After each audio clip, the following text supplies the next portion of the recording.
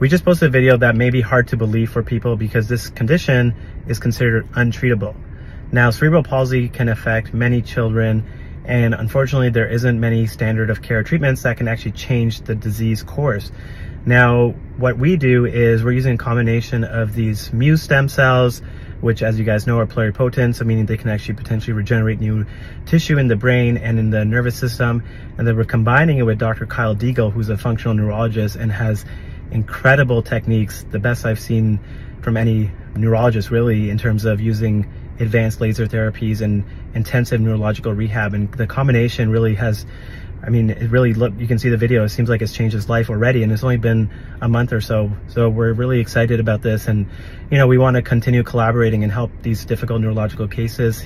He has treated cases like spinal cord injury, autism, all sorts of stuff. So just something that we're looking to continue to do together.